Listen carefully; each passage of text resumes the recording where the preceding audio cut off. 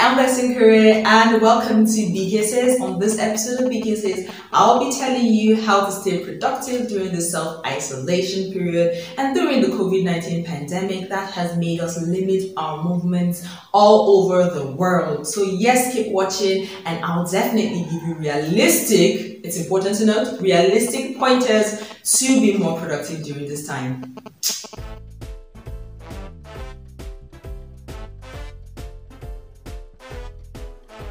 So let's be realistic, guys. It's crazy difficult staying inspired, staying motivated, staying driven, staying optimistic during this pandemic. The death toll is dampening, although there are lots of cases, thousands of people have recovered from COVID-19, but it's still dampening overall to see once you put faces to these statistics, once you put faces to these people that are constantly being reported sick, or you watch those videos where people are struggling in the hospital, it's really difficult to up your spirits and get stuff done.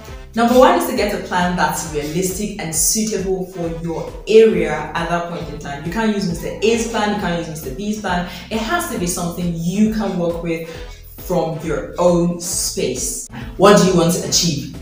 Very simple plan. Most times we have elaborate plans, and that's where our problem starts from. Start small. Don't start from like, oh, I'm going to do 200 push-ups today, 1,000 skips, blah, blah, blah, blah. Start small and then like commend yourself for your progress. Like, oh, Blessyn, you did well today, you skipped 200, you did well today, you ate healthy, or you took, you boiled your immunity boosting tea. Don't break your routine. If you wake up 6 o'clock and you bath by 7 and you work out a little, then you breakfast at 8, I would suggest you keep doing just that. Get a journal, get a diary, something like this, and write out your plan. If you want to watch a movie by 10 or 12, write it down. I'm going to watch a movie from 12 to 4. I'm going to watch a movie from this to this. So when you do that, you strike it off. It gives you a sense of accomplishment, striking something off the list. I can't be the only person that feels really elated if I strike out something like, ooh, I did this. And that can also help you be pumped up about the next day as well. This routine can also include speaking with somebody. If you live alone, I highly recommend you keep in touch with family or friends or trusted people around you, and not by visiting them physically. I mean like phone calls, video chatting, social media texting, just to take away this feeling of isolation, loneliness, and overall to reduce your panic because you get to discuss with them. Number 2 is reduce your social media intake. That definitely is counterproductive in as much as keeps you abreast of what's happening. Reduce your social media intake, and you can do this by, there are apps called like off time. Say for instance, off time if you're working, this app has been very helpful. You set social media apps or apps generally that you wouldn't want to receive notifications from for a period of time, and it stops those notifications you get to work. So you set for 30 minutes, you'll be amazed what you can do in 30 minutes, believe me. Pardon yourself.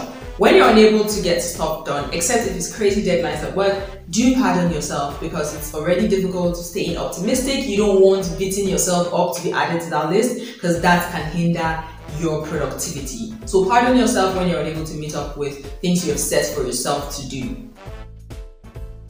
Learn something new. Everywhere on Twitter is learn a new skill. Take advantage of this time. Learn a new skill. Okay, it's sounding conspicuous.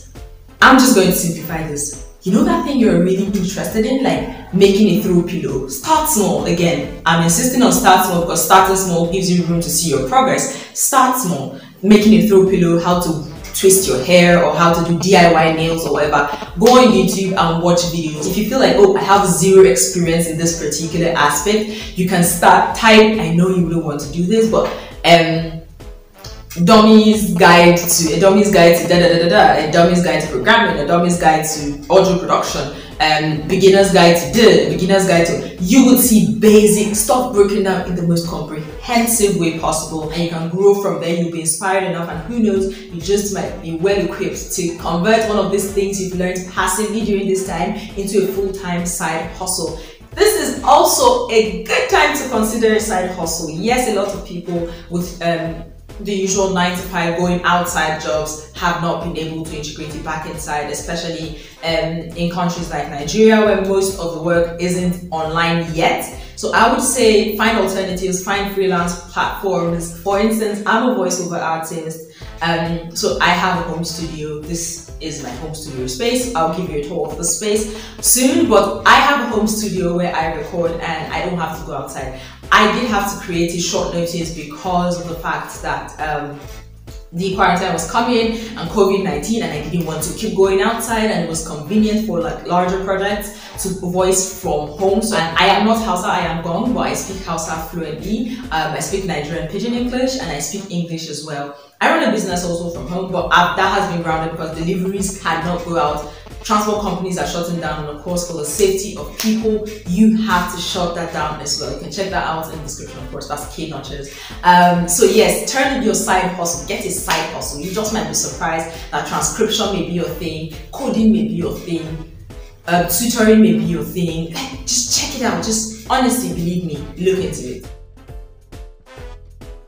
Within this time as well, you can also consider soul searching. It's not prayer particularly to God. Yes, it's good to include prayers, of course, that will help calm you as well. If you're a Christian, if you're a Muslim, whatever religion you belong to, do you include praying to the God you believe in? But you can soul search as well. I inculcated soul searching into my daily, or let's say weekly, or to do like my basic existence a while back, and it has been very helpful to me. Say for instance, when I'm crossed at something, if I'm angry with you as a person, I start to think, why am I angry about the situation?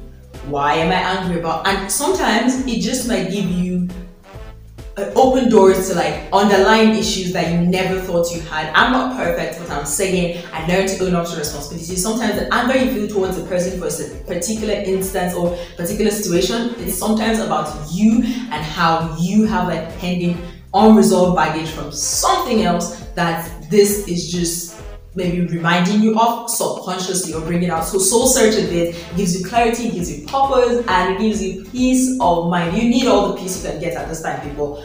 You need all the peace you can get. So this is not your time to start throwing beef tags all around, talking about haters and all that. No, rest. An important thing that you should not neglect is being abreast of the news, and this doesn't mean overly consuming information that will end up making you feel anxious or panicky, or feel just locked up in a space, or feel the pandemic is going to wipe the world or anything. This is just to keep you abreast of situations, and this is why I stick to news agencies, and as opposed to ingesting all the what do they call them, conspiracy theories on social media. Everybody's a conspiracy theorist at this point, and just ingesting all that may be unhealthy. And just wait for the medical personnel to do their stuff. Social distance as much as you can, and if you feel sick, call the appropriate numbers that have been designated to make sure you are treated properly.